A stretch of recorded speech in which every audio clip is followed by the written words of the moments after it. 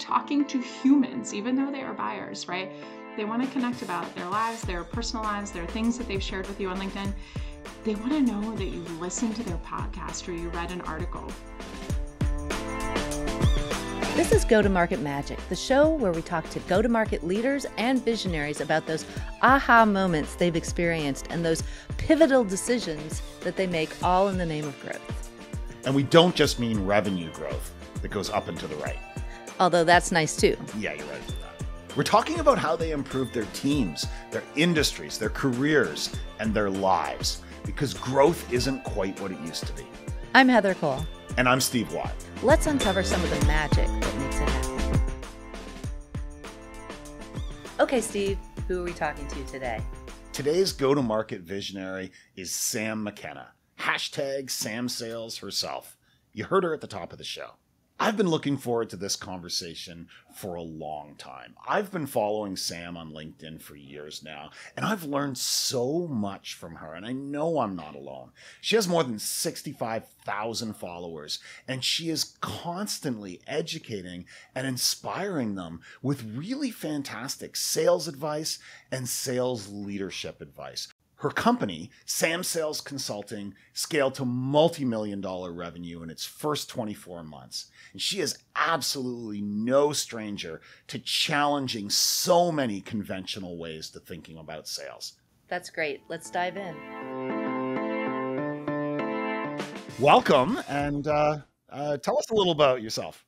Hi, you guys. I'm Sam McKenna. I'm the CEO of #SamSales. I am originally from Switzerland. I've been in enterprise sales for about 15 years. I've broken a whole lot of records. I'm a big social seller.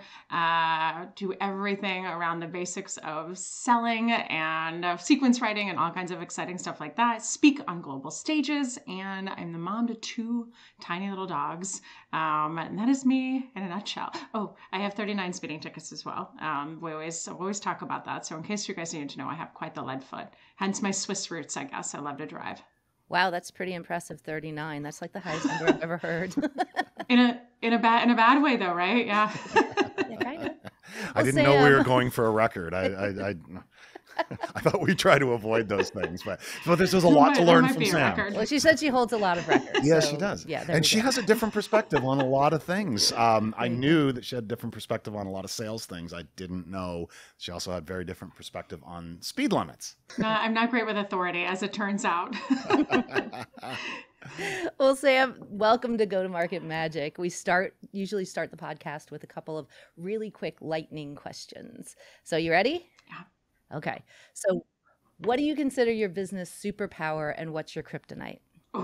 A business superpower, I think, is connecting with humans. I'm outgoing. I'm friendly. I'm told charismatic. I don't think you're allowed to say that about yourself. But I'm very bubbly and try to make people feel comfortable and my friend right away. And I think EQ is a big part of that. I've been told that a lot, that I have a high EQ. I think my kryptonite, I'm not good at difficult conversations. I'm great at those if I am the client. I am terrible at those if you are my client or if you're my employee. So working on that every day. I don't think anybody's good at those difficult conversations. So I'm the worst. I just even saying the words difficult conversation makes my palms sweat. Didn't mean to stress you out. No worries, you're forgiven. Okay. So the next one I think is easier. So if the money was all the same, what would be your dream job? And you can't say what you're doing today. You have to have something else. I'm going to take 2 things. One, I would love to have Savannah Guthrie's job, although I hear she probably makes a little bit more money than I do. And if the money were the same and it were lower, I would love to be a volunteer just to do financial literacy coaching. I am so passionate about the difference that even just a baseline education can make, and like what a FICO score is and compound interest and things like that.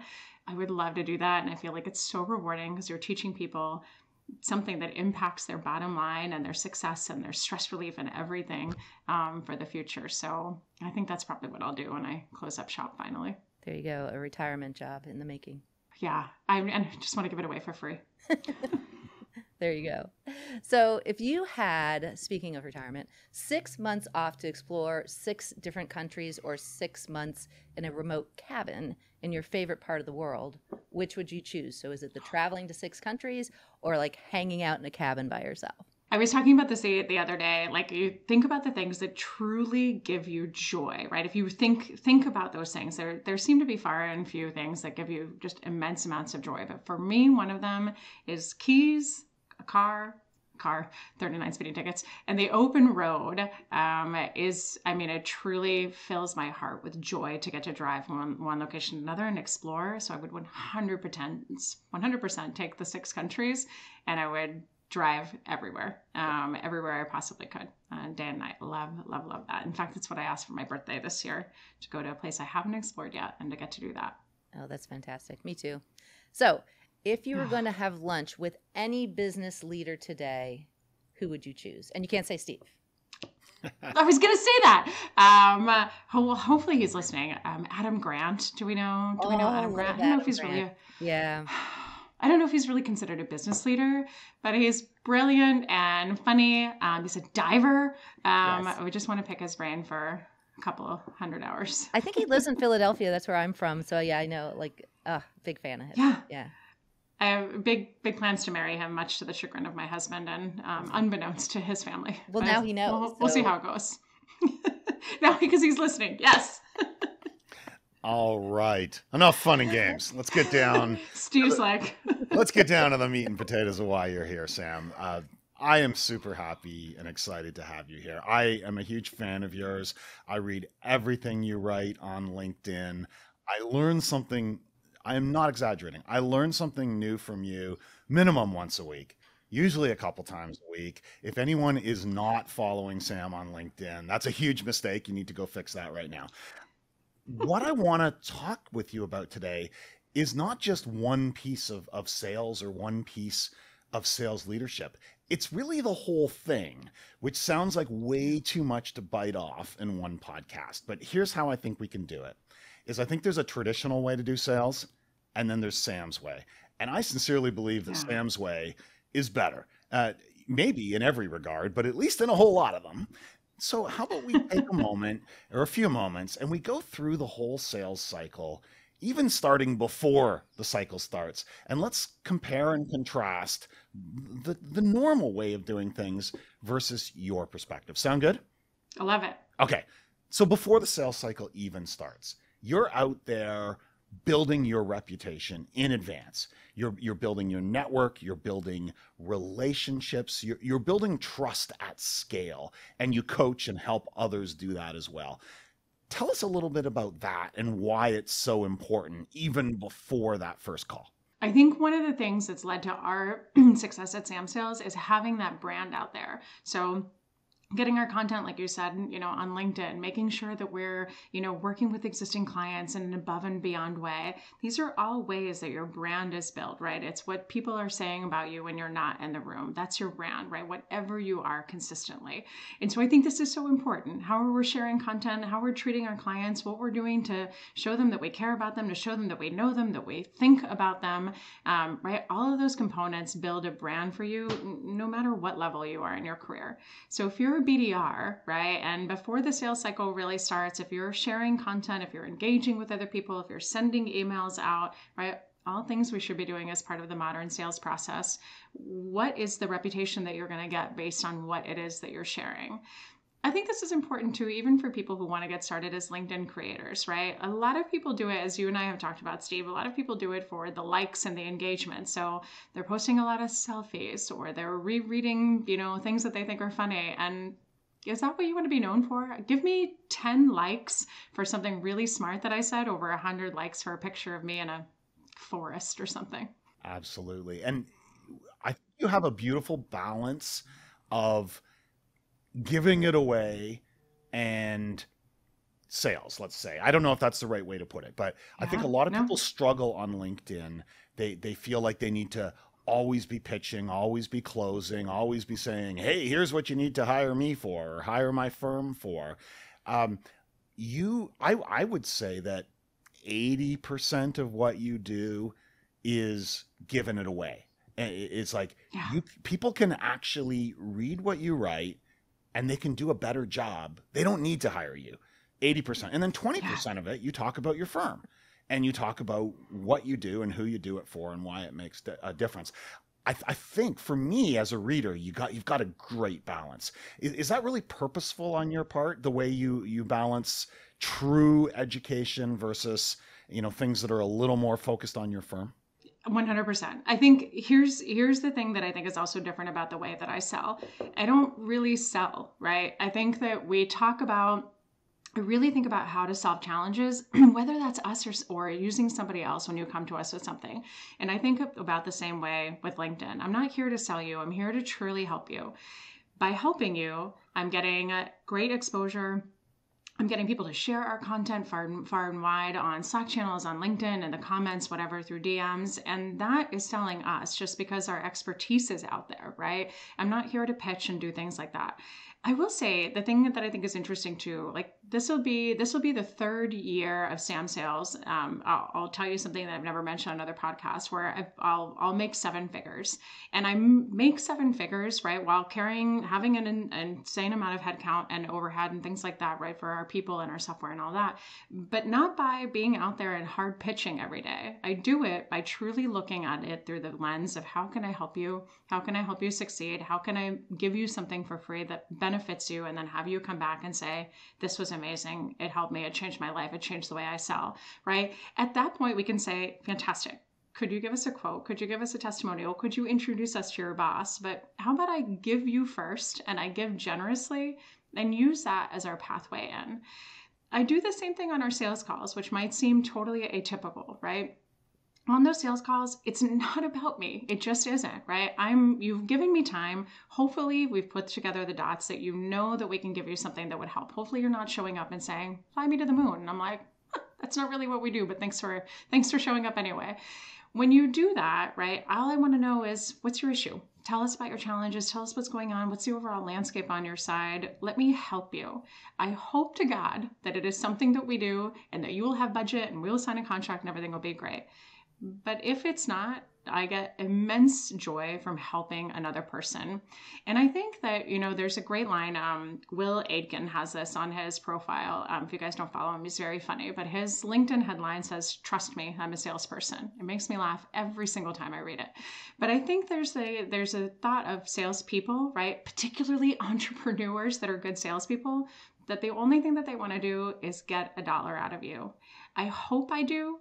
But if I don't, the success for me is actually showing you how I can help you and getting you to say, that's so weird. She didn't try to square peg round hole us. She was actually honest. Now I trust her even more.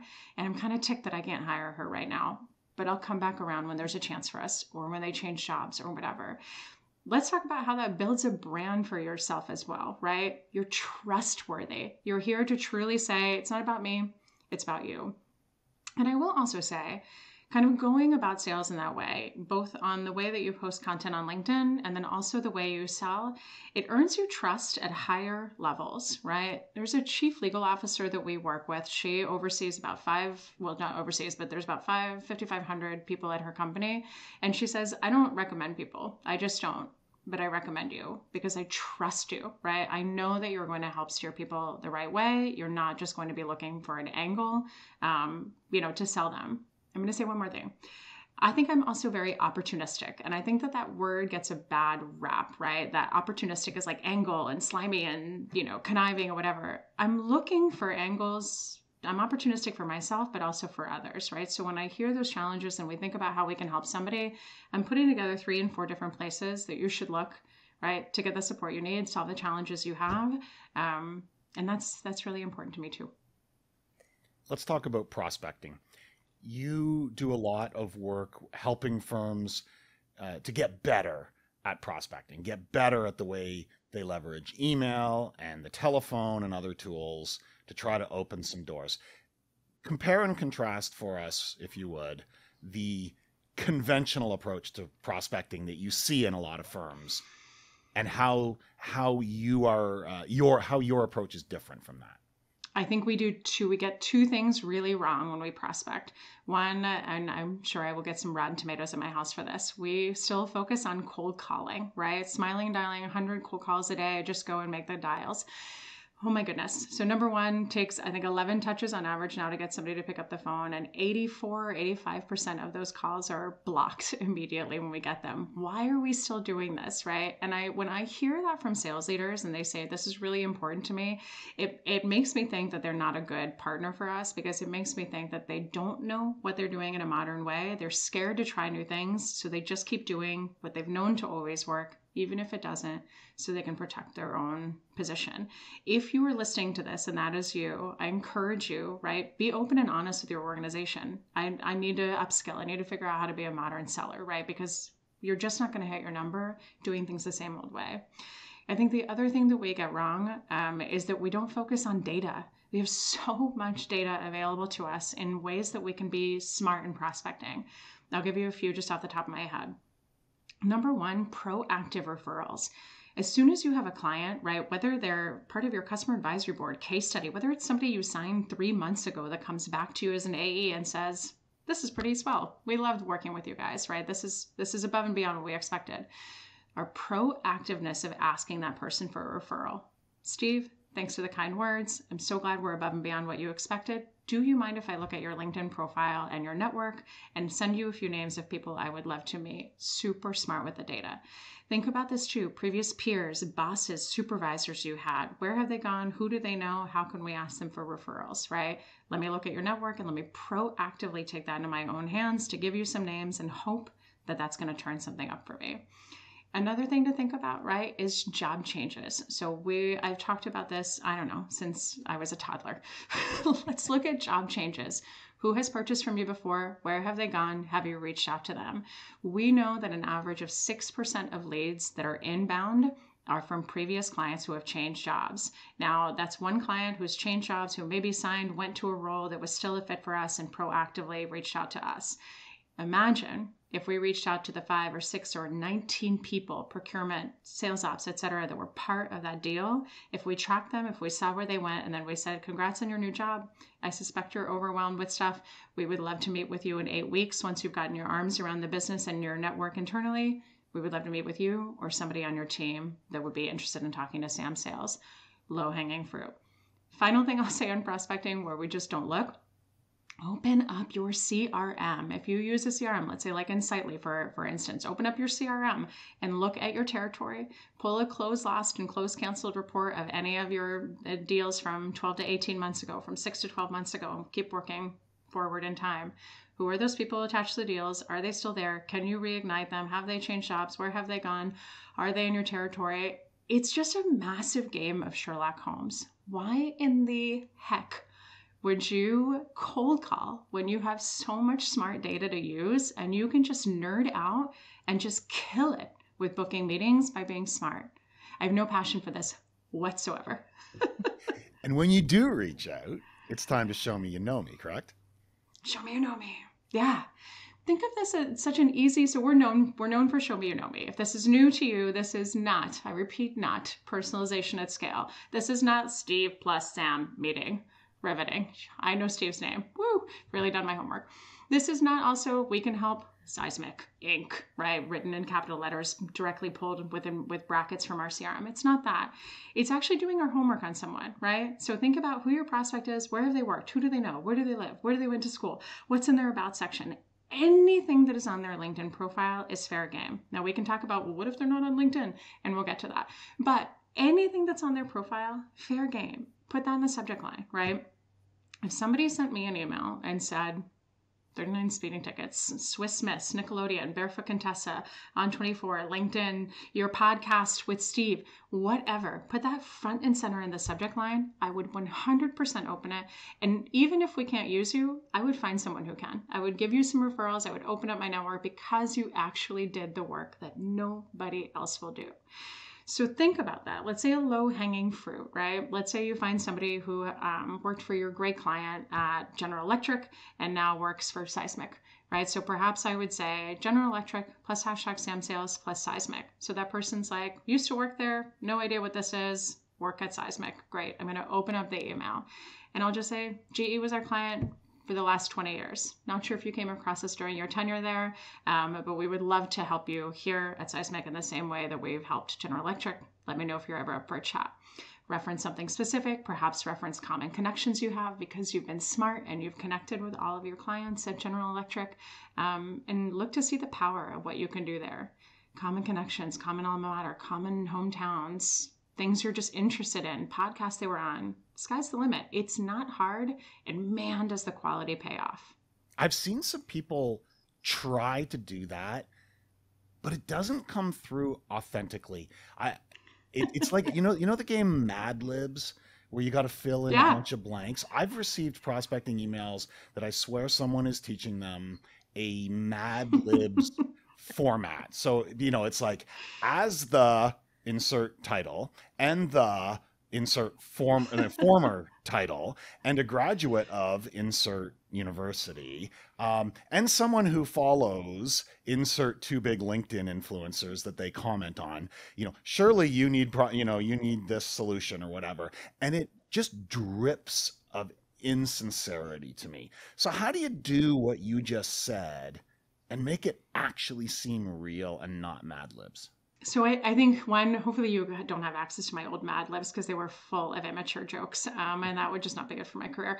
Second of all, I completely agree with you, right? And that's really where personalization at scale comes into play, right? When we just have the double brackets and it's pulling information from their profile, from, something they posted about. I see you posted about show me you know me. I would love to talk to you about, our IT tools. What about show me you know me? How does that relate to what you're selling? So I would say put in the effort. Now, I do think have a little bit of a contrarian point of view on the emails that go out. And my point of view is that 85% of the emails, that sequence that goes out, our value prop, the case studies we talk about, how we even close the email, should be pre-written by experts. And shameless plug, that's one of the things that SamSales does. We write sequences and we're really good at it. But that top 15% should be a subject line, right, that the person authentically writes as the first manual email. And then it should be that show me you know me. So how do we do that correctly? Again, think about this, right? If I was trying to get your attention, and let's say we were both going to be at a conference together, and I was like, okay, I'm basically going to stand outside, the conference trade show floor. I'm going to wait for Steve to go by. I'm going to pretend to bump into him, and I'm going to be like, oh my God, we know each other on LinkedIn. What would I talk to you about? How would I make small talk, right? What's something I can come prepared to the conversation so I'm not just kind of a bumbling, I don't know, having done no research whatsoever in advance. Let me think about that. How can I connect with you, right? And it has to be authentic. It can't be, I see you went to FSU, Sam. You want to buy our stuff? No, what about it? I see you do podcasts. They're great. Want to buy our stuff? Which podcast? What's great about them? What do you like? So mention something, right? What we always advocate for is talk about something, a show me you know me element, school, hometown, common connections, whatever, and then so what? What about it? I see you went to FSU. I have to tell you, I went there in college once, did the Tennessee crawl. Don't remember it. You might not remember it either. One of my best college weekends, whatever. Just give me something, right? Even if it's a little bit of a white lie and you had to look up main drag in Tallahassee, Florida, right? At least connect the dots. And what I'll tell you is the show me you know me does not have to be business relevant. It does not have to be. People are humans. We're talking to humans, even though they are buyers, right? They want to connect about their lives, their personal lives, their things that they've shared with you on LinkedIn. They want to know that you listened to their podcast or you read an article. Let me just quickly tell you something. On our website, we have a whole section called Sam Fans of quotes. And there's a guy, Brian Millar, who works at TransUnion.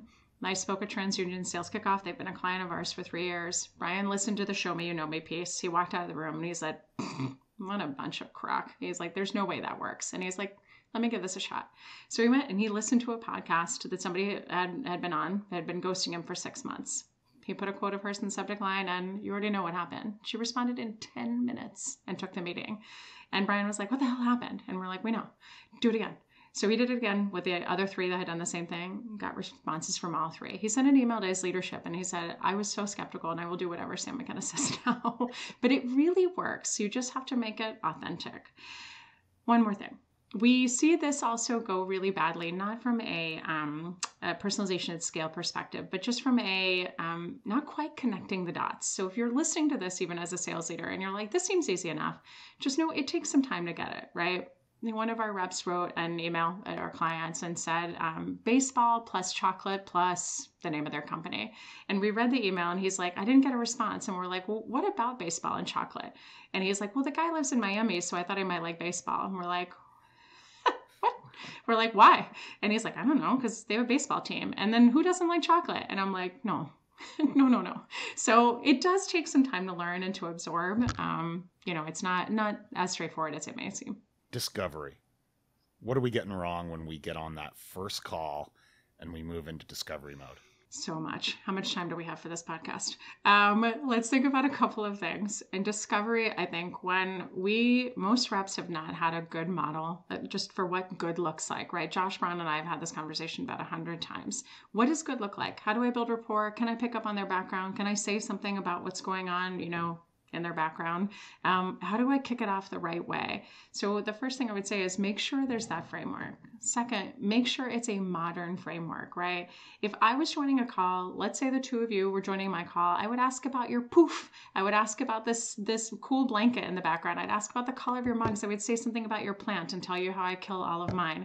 I would do something to build rapport based on your background or to mention something about what it is that I did my research on in advance, right? And also make sure to set the ambiance correctly. So we just recorded a spoof at SamSales where we were just like, hello, Steve, excited to talk to you. Like, you've got to watch your energy. You do not need to be the overly agitated, excited, loud bird that I am, right? But just like a moderate smile to show that you are excited that the person's there, like, hello, good to see you, goes a very long way. I think the other thing that we really get wrong here is we either talk about ourselves for 28 minutes or we kick it off in the wrong way. Two ways. We either start down a firing range of questions that we have that are super selfish and all about us, right? How many licenses do you have? How many employees do you have? When does your contract expire? Whatever. Are you the ultimate decision maker? Figuring out BANT, all that jazz.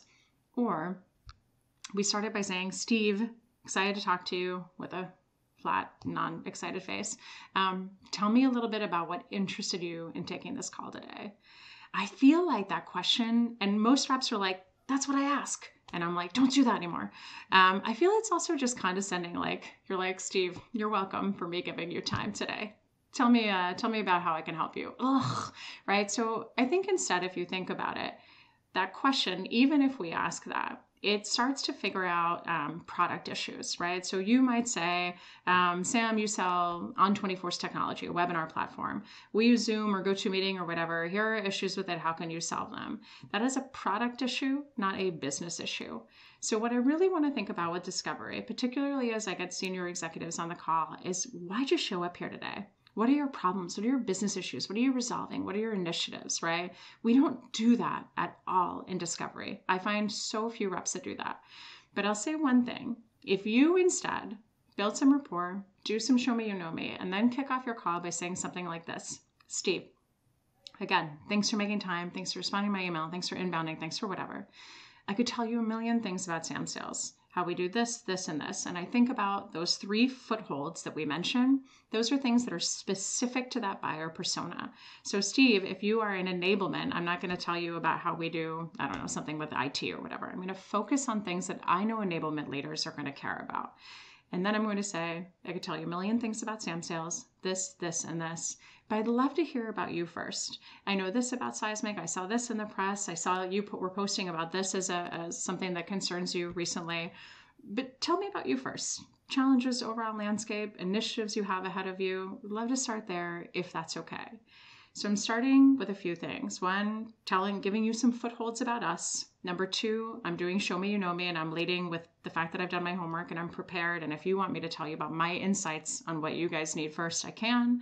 And then the final section I'm asking for is permission. 85% of the time, you're going to get a, yeah, so, and then 6, 7, 9 minutes of talking, it's magical. You are cracking that person's head open and you're getting everything out of there. I could talk about that for another few hours, but even just change that one thing and watch how your discovery calls will change.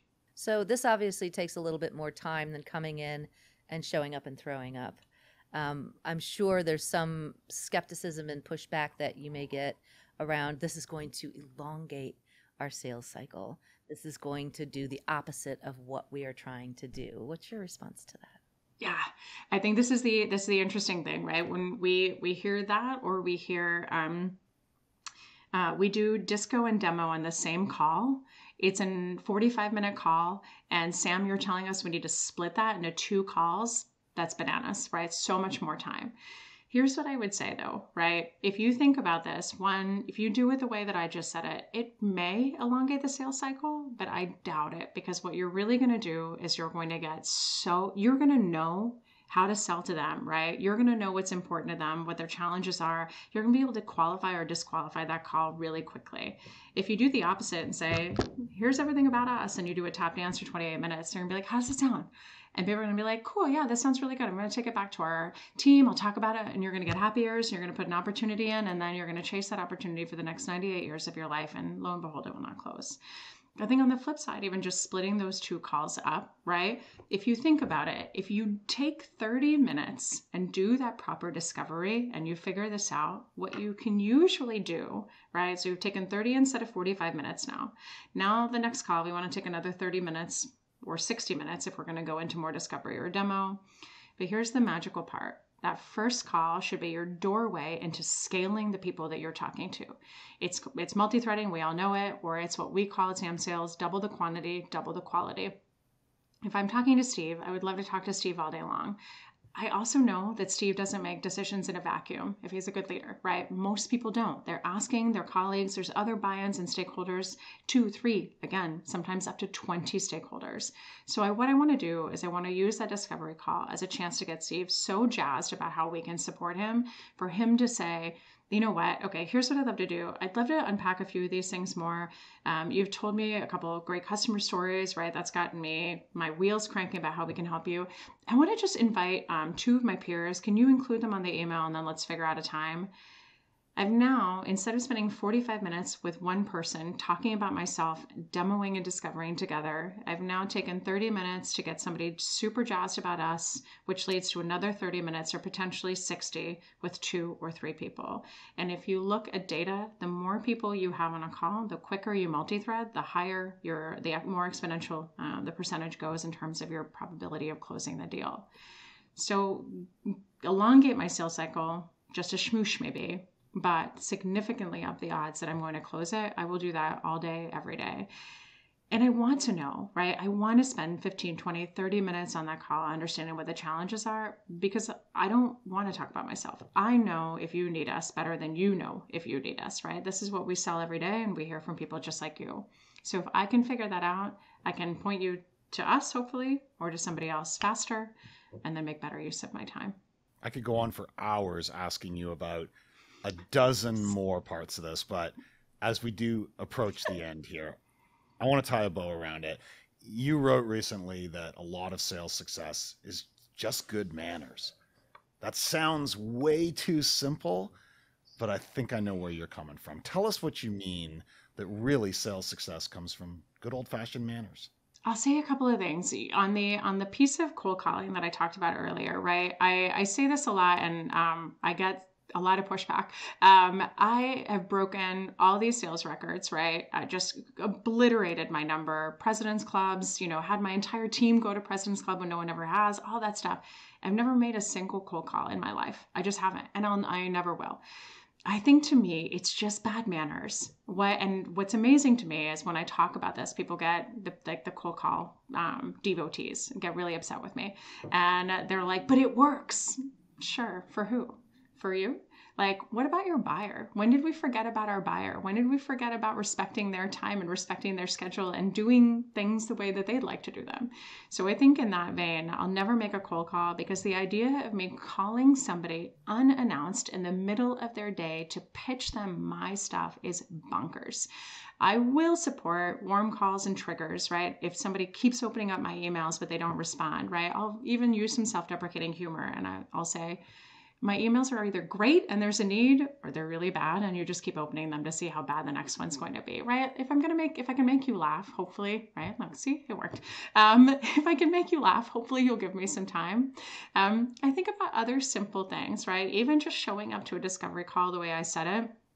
doing your research in advance, building rapport, bringing somebody into the conversation is good manners. We're setting the ambiance of a party, or how we greet guests, or how somebody comes up to our networking circle, right? I think that was part of my upbringing in Switzerland was that, like, we have a job to do in terms of carrying the conversation, right? You can't just stand there, wait for people to ask you questions and then answer yes or no. Like, deplorable.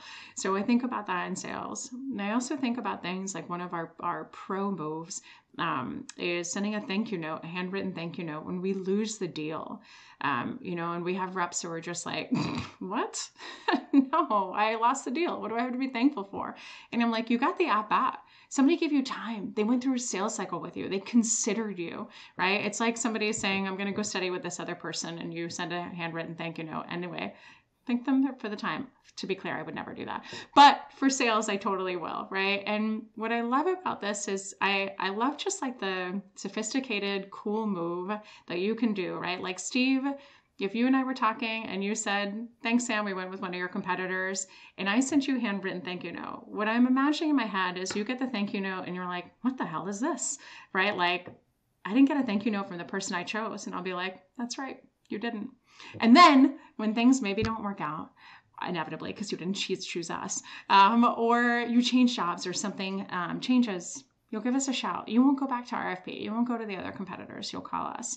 And I'll say one more thing. One of the things we get a lot of question about is we'll send an email out, someone responds, they want to deal with us, or they want a meeting with us, and then they never respond. What do I do now? I'm just like, just following up. Is now a better time? What do I do now? So I say, if they've given you a positive response and they haven't responded after 2 or 3 times, just send them a calendar invite. Go ahead and put the meeting on their schedule, but put the meeting on their schedule 2 weeks from now. And the rep's like, that's so far away. And I'm like, yes, but they are so busy that they're not even taking the time to respond. Even just thinking about scheduling is maddening for them right now. So send them the calendar invite. We've got a pro move for that too. But send them the calendar invite and say, really looking forward to our conversation. I know sometimes scheduling is half the battle. I send you a calendar invite for 2 weeks from now instead. I hope that time works well. Let me know. 1, you will come across as just being a little bit more proactive. And then 2, not greedy, because you're giving them some space. You're recognizing that they're busy. And to me, that's just good manners. And to be clear, because some people might have heard that to mean, Sam said just send calendar invites proactively to everyone in my CRM, everyone on my wish list. That's not what you're saying, because that would be really bad manners. You were saying where they have given you permission, correct? Exactly. Once they say, we'd love to meet, send some times to work, and then you send those times and they don't respond, then say, thanks for the positive response. I know sometimes scheduling only then. We just had this come up on a training call, and a marketer said, why don't we just send calendar invites to everybody? And I said to the VP, I was like, how would that go over with you? And he's like, that would be really, really bad. So please don't do that.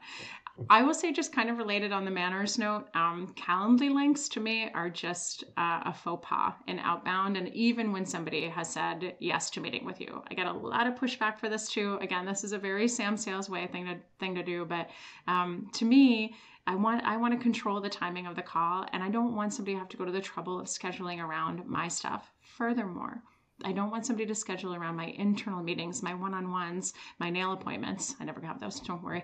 I don't want somebody to schedule around that. You tell me when you're free. What matters to me is when you are free, and I will make it work. And it is, 99% of the time it works out. There's one time where the times don't align and there's nothing that can be moved, but otherwise pretty surefire way to book the meeting, and just to be a little bit different and more manner-centric. Sam, thank you so much. I love talking with you. I love reading everything you're putting out there on LinkedIn. You're a breath of fresh air in the world of sales that sometimes can be very much the opposite. Thank you so much for joining us today. Thanks, you guys. All right, I'll let you run. So that was a fascinating conversation. In fact, I was getting so absorbed in what she was saying, I forgot to ask questions. Yeah, I felt like Sam and I were on such a roll. I was waiting and anticipating you jumping in, and I'm glad you did when you did. But yeah, honestly, Sam and I think we could have kept riffing for another hour there. She's just such a wealth of of insight and experience and knowledge and really a really fresh perspective. And it so aligns with kind of my perspective, and I think your perspective as well, as how we should be thinking about sales, but they're really conversations. And, I like the fact that she's reiterating to us that, brand is what people take away and are thinking about and saying about you when you're not around. And it's so important, whether we're either online or in person, that is true. Absolutely. And I think a lot of people miss that. They're so focused on the mechanics of their sales process that they're not stepping back and saying, what impression am I making? And Sam does a great job of getting out in front of that sales cycle. I mean, you talk to anyone who is even a little bit active on LinkedIn and who cares about sales. They know Sam. They know her by name. They know what she stands for. And they know that she is contributing to the sales community in a really positive way. She's not just out there hawking her services, 10 times a week.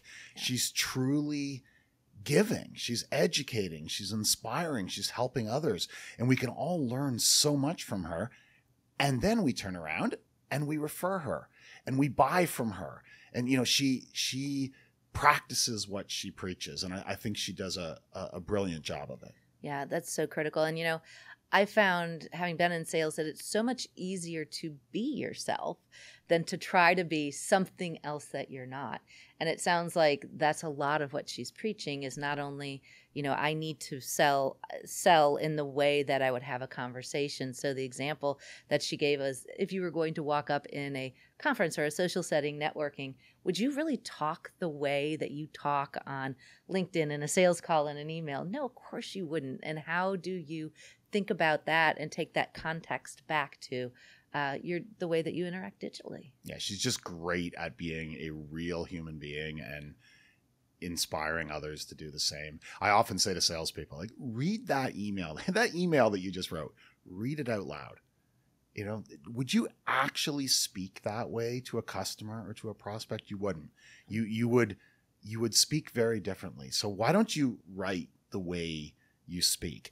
And I think you could probably take any email that Sam has ever sent or will ever send, and she could read it out loud and it would be like, yep, that's the way she speaks, right? It's about being a real human. And then people don't feel like they're being put through a process.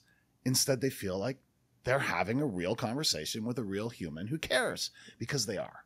Exactly. Now, I know she's going to get a lot of flack from people who believe that cold calls are still a very viable means to interact and to get those leads from one stage to the next.